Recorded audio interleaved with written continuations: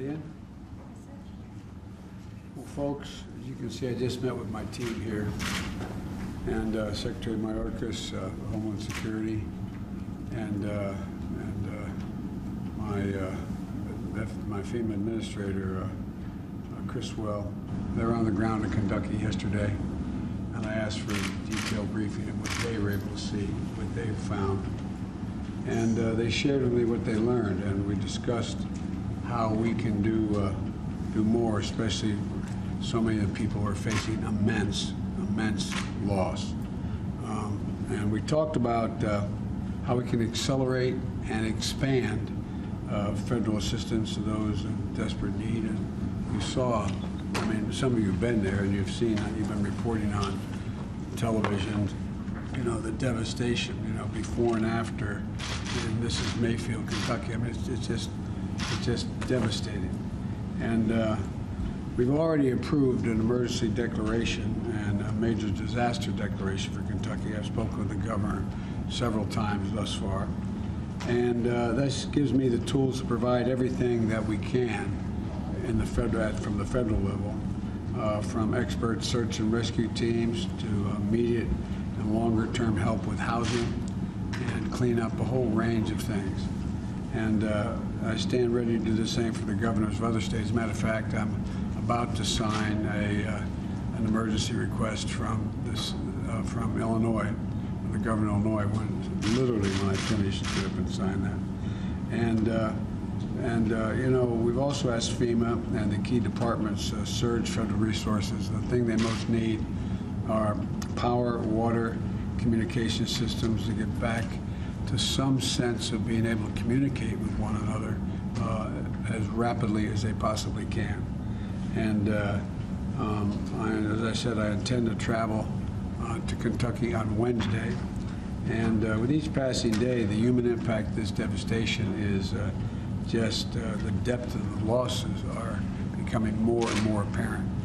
This is a town with a relatively low average income of under $20,000 a year. It's a town that has been wiped out, but it's not the only town. It's not the only town. That path you see moves all the way up well over 100 miles, so there's more than one route that goes. And so, you know, we're also seeing destruction met with a lot of compassion, I'm told. Everywhere they've gone, they had people volunteering, talking, asking for that they not only get help, but how they can give some help. And so we continue to pray for everyone in Kentucky and the other states that are affected. And particularly my heart goes out to the governor of Kentucky, who's lost family himself. It's pretty rough stuff. And but we're going to get this done. We're going to be there as long as it takes to help. And the combination of state, federal, and volunteer organizations do everything from eventually not only clear the debris, but provide the necessary means to move, get schools reopened, making sure that homes are able to be rebuilt, etc. So there's a lot that needs to be done. And it's mostly Kentucky here, but not only Kentucky. And so that's, just want to let you know that's what I was doing. I haven't decided where I'm going yet. We're working out what I indicated to the governor when we talked about this 2 days ago, was that I don't want to be in the way. There's a lot going on, and when the president shows up, there's a long tail to follow, an awful lot of folks. And I just don't want to do anything other than be value added. But I want you to know that this administration has made it clear to every governor, whatever they need, when they need it, make it known to me, and we'll get it to them as rapidly as we can. And that's what we're doing here in Kentucky. We're going to have to go beyond what is available to the federal government. For example, we're able to, FEMA can come up with up to $35,000 in housing restoration. Well, not a lot of $35,000 homes. In the meantime, we can provide everything from hotel rooms and places where folks can live in the meantime. But there's a lot to be done, and we're just getting it underway.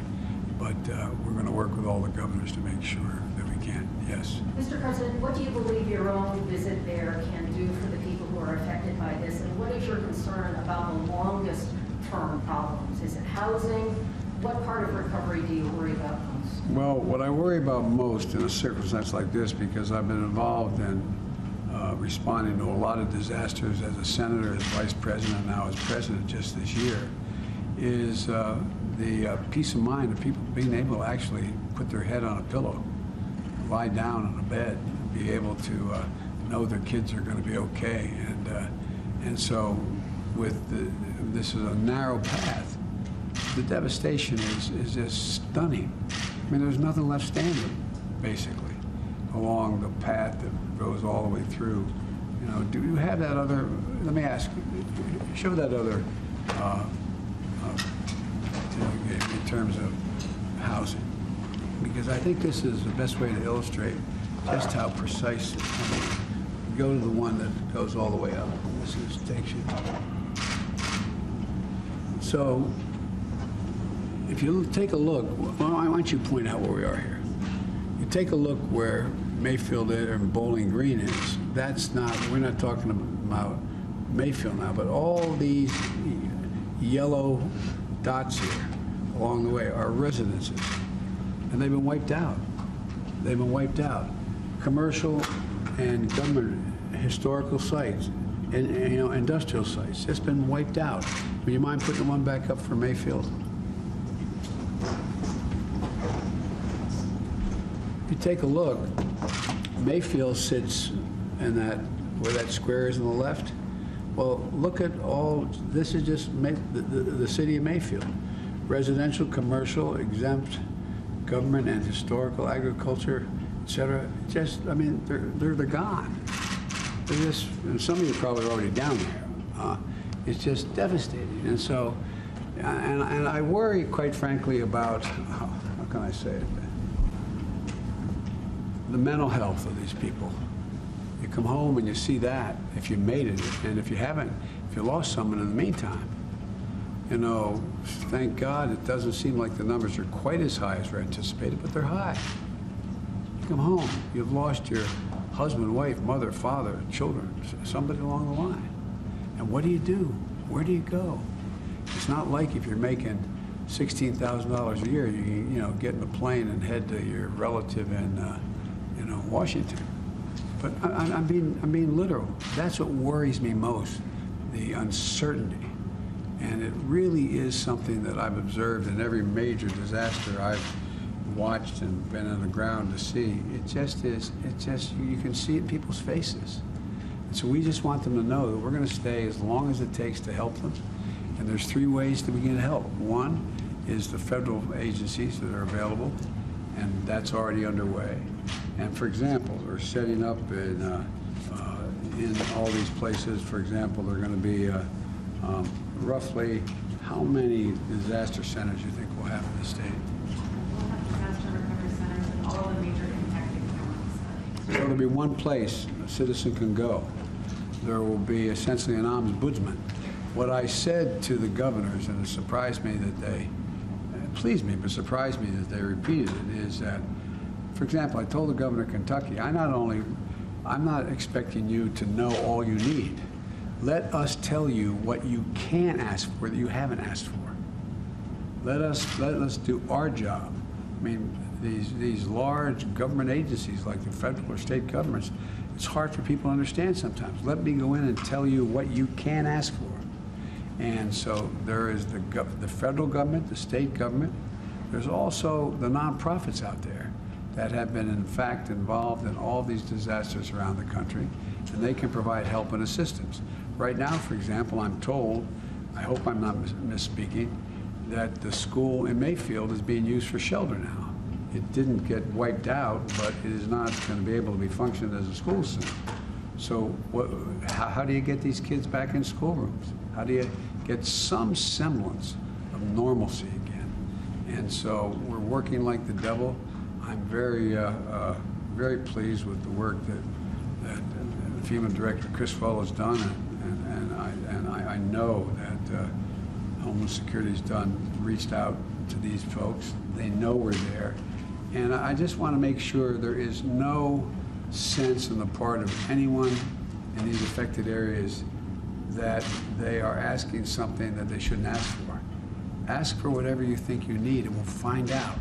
And if we can't provide it for you through a government agency, we'll do our best to find out private agencies that can help, from churches to Red Cross to a whole range of institutions. But it's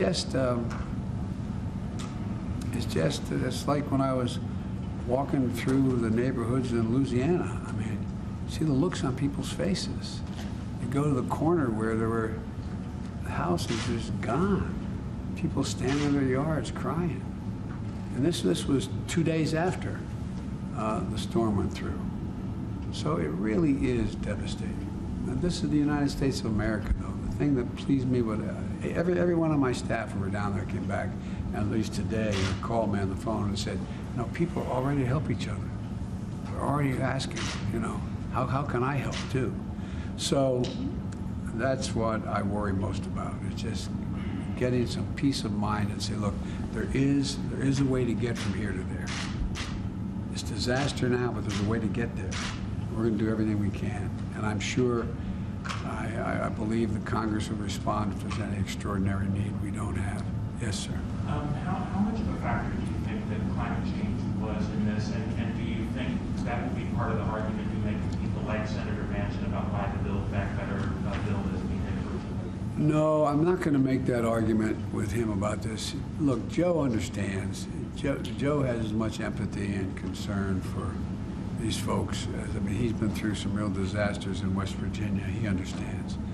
And the honest to God truth is, we're discussing this. I've spent a lot of time on climate issues. And I said we have to be very careful. We can't say with absolute certainty that it was because of climate change. So I'm going to be talking with the Environmental Protection Agency, and I'm going to talk with other agencies to determine. Matter of fact, some of it has to do with El Nino. There's a lot of things that we don't know for certain. And I don't want to say anything that is not precisely true. What is certain, it is one of the worst tornado disasters we've had in the country. And the second thing that's certain is that it is unusual. It is unusual how it happened, how many places it touched down, and the length of the path. So that's all I'm prepared to talk about right now. Yes, ma'am. Mr. President, this is all happening in the middle of a pandemic. How are you thinking about, will these places need more resources, because they're also going to be dealing with, you know, possibly rising cases, possibly hospitals getting overloaded, things of that nature? Yes, we're gonna look. I have the entire federal team, not just the folks going in and making sure there's still people. We're not leaving anybody still breathing under debris.